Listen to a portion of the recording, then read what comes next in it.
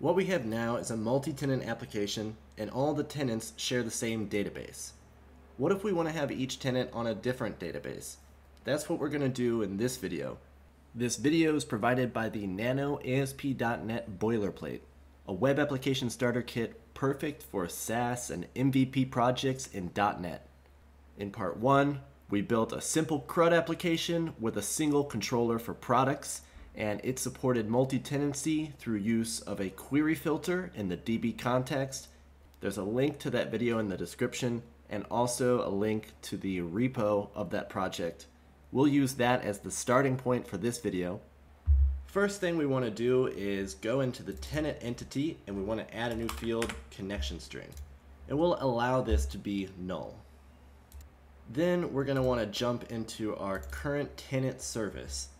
This is the service that's used by our tenant resolver middleware, and in this service what we did was we looked up the tenant, made sure it existed, and then we assigned the tenant ID this value.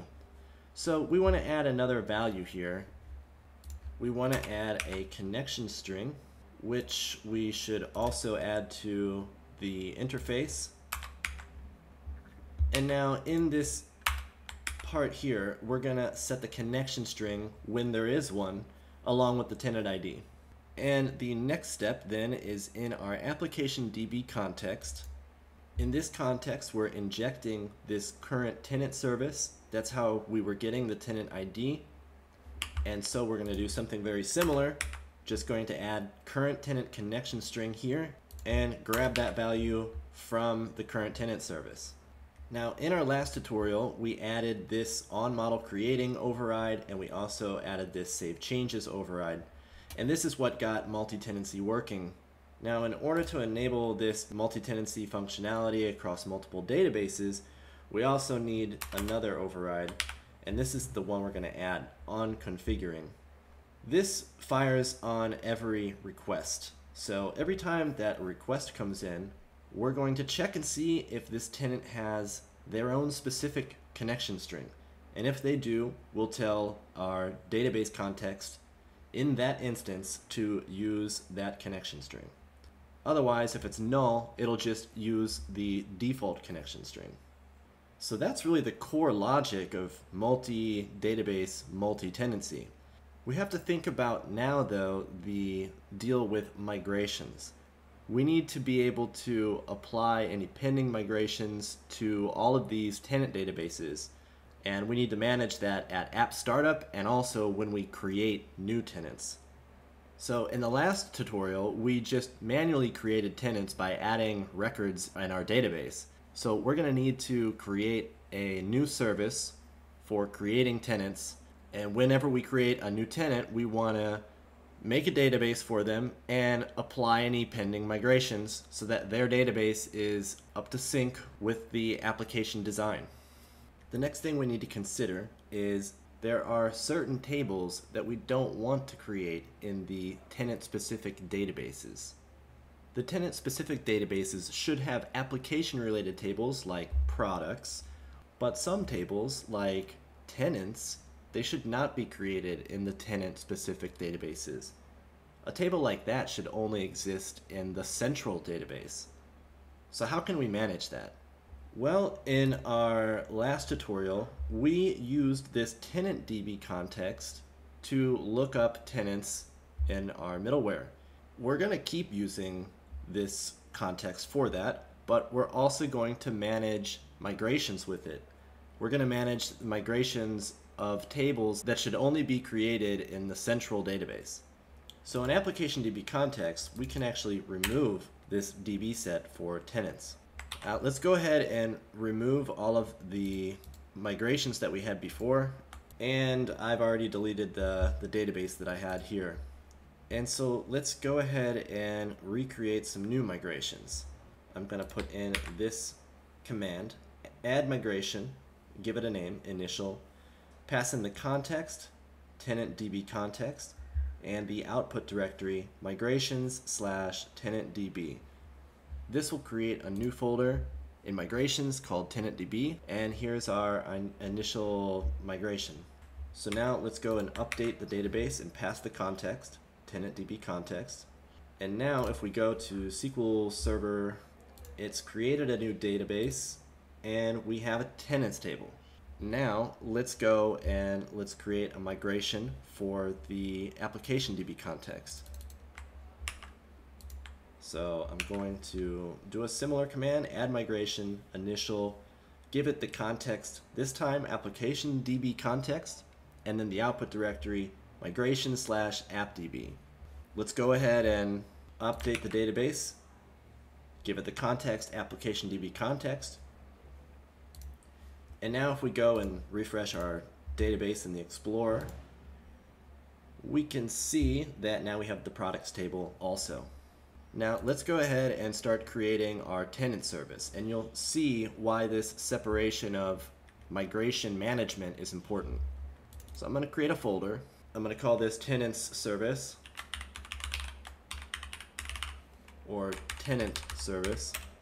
I'm going to add a new interface, iTenant service, and I'm going to add a new class, the tenant service. The tenant service is going to have one method, just create tenant. And let's go ahead and create a DTO for the create tenant request. So I'm going to add a new folder and a new class. And the create tenant request is going to take an ID and a name and a Boolean value of isolated. And now let's go ahead and create the service. So we're going to want to bring in the context from TenantDbContexts, the app configuration, and the app service container. And let's implement our interface.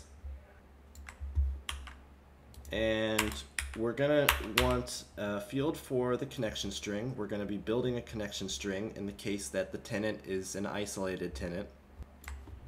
And ultimately, we're going to be creating a tenant entity, which will retrieve the ID and name from our request and then save a connection string. And then we're going to use our tenant context to add that tenant to the database and save the changes, and we'll return the tenant. Now, in the case that the request isolated is true, so in the case that we want to create a tenant on its own database, we need to take some additional steps. Otherwise, we'll just create the tenant with a null connection string and it'll use the default connection string. So there's two things we need to do here in this case. One, we need to generate a connection string for the new tenant database. And two, we need to create the new tenant database and we need to bring it current with any pending migrations from application DB context.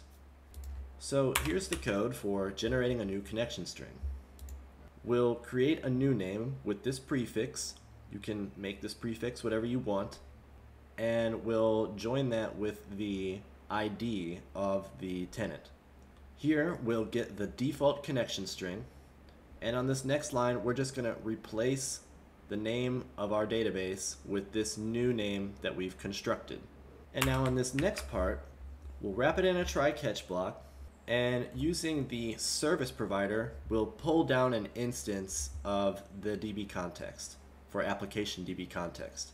And here we'll set our new connection string on that context.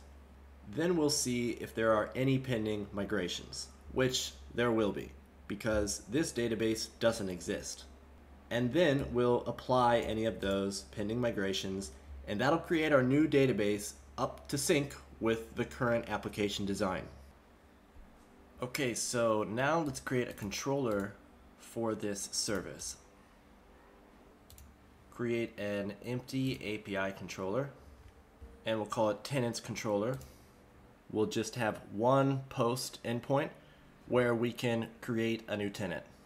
Here we've got the constructor where we inject the tenant service. Now let's not forget to register this service. So this is in the program CS file, and we'll just register that service as a transient service here. Now we can run our application, and we'll go to Postman to test this, we'll send a create tenant request, which needs an ID, a name, and a Boolean for if this tenant should be on their own database. So let's go send this.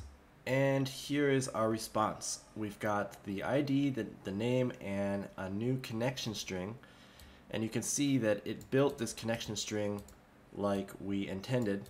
So now if we go to SQL Server, we should see a new database. And there we go. So we've got the central database, and then we have this tenant database. Now this one should only have a products table.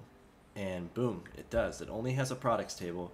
And the central one should have the products and tenants, which it does. Let's create a product now. And we're just specifying the tenant in the header here. So I'm going to change this value to alpha, and in the body, the new product request. So let's go ahead and send that. And it's successfully created a product for the tenant alpha. It should save that data in this database, not the main one. And there it is. Let's create another tenant. Let's just create a beta, and let's make that its own database. Okay, and then let's make one on the main database. So I'll go ahead and send that one. Now if I go and I create another product, and this is for the beta tenant, okay, I'll create that. Let's create a product for the root tenant. Okay, and now let's see where we're getting these records created. So in the main database, we should see that laser shark. Yes, and the other tenants should have their own databases, and their products should be in there. And they are. And so now let's try to read some products. Let's get the products from alpha. This data is coming from alpha's database. If I change this to beta, we're going to see products from beta, and the same with the shared. If I change this to root, we're returning data from the main database. And if we stored more tenants on the shared database, our query filters will still be doing their job. So we'll still have that multi-tenancy, that data isolation within shared databases. So now we have a lot of this working. It does get a little bit more complicated when you throw in identity into the mix, but the boilerplate, the Nano boilerplate, has all that already, plus 22 endpoints, a lot of great stuff, a lot of great infrastructure. Definitely check that out. Now, the last remaining bits that we need to take care of are the migrations. How do we manage migrations in a multi-database setup? Well, what we need to do is we need to create an extension method that taps into the app startup and applies any migrations that are pending to all of the databases. And that is going to look quite similar to what we did here. It's kind of the same idea, except that we're going to loop through all of the existing databases and apply migrations if there's anything pending. So let's go ahead and create a new folder. We'll call it extensions. And I'm going to create a new class. I'm going to call this class multiple database extensions. And so this is how you set up an extension method. And in this extension method, we want to do three things. First, we want to apply migrations on the TenantDbContext. That's our central database. Then using that context, which has the tenant list, we're going to read the list of tenants, and we'll loop through that list, reading any connection strings that the individual tenant has. And then just like we did in our tenant service, we'll apply any pending migrations. So first step, this is what the code looks like. Using the service collection, we pull an instance of the TenantDbContext, and we apply any pending migrations to that DB context. I'm also writing in the console here some notifications with a blue color so that we're able to see it here in the console. Okay, so next we'll get a list of tenants from that DB context. We'll also want to get the default connection from our app settings, And then we will loop through each of those tenants, and we'll use their individual connection string when they provide one. Otherwise, we'll use the default connection string. And then we'll pull the instance of their database and apply any pending migrations to it. So now this is our completed add and migrate tenant databases extension method, which we will wire up to our app startup, and we'll do it right here. So builder services, add and migrate tenant databases, and then we pass in the configuration. So that will run this every time the application starts. Now, because this extension method uses application DbContexts, we need to move this iCurrentTenant service. The registration, we need to move that before this triggers. So let's test this new extension method by going into the product entity, and let's just add a new string field called supplier. And then let's go down to Package Manager Console, and let's apply this new migration to the application DbContexts. So this is the command I just ran. Add migration, the name of it, add field to product, passing in the context application DbContext and the output directory migrations appdb. So this is what we have scaffolded. Now I could run the update database command, but really I don't need to now because any pending migrations are going to be applied programmatically when the app starts. So let's just run our application, and then we'll check to see if this column was created in all of our databases. So let's go see now. I'm going to close some of these windows. I'll refresh this. Okay, so now we should have a new column in products for supplier, and we do. So that's the beta tenant database. Here's the alpha tenant database, and here's the central DB. And the new column is created in every database. If we were to create another tenant now on their own database, then that new database as well would contain all of the latest migrations, so they also have the supplier column. Now you may think we're finished, but you will get an error in one highly specific scenario. The scenario is this.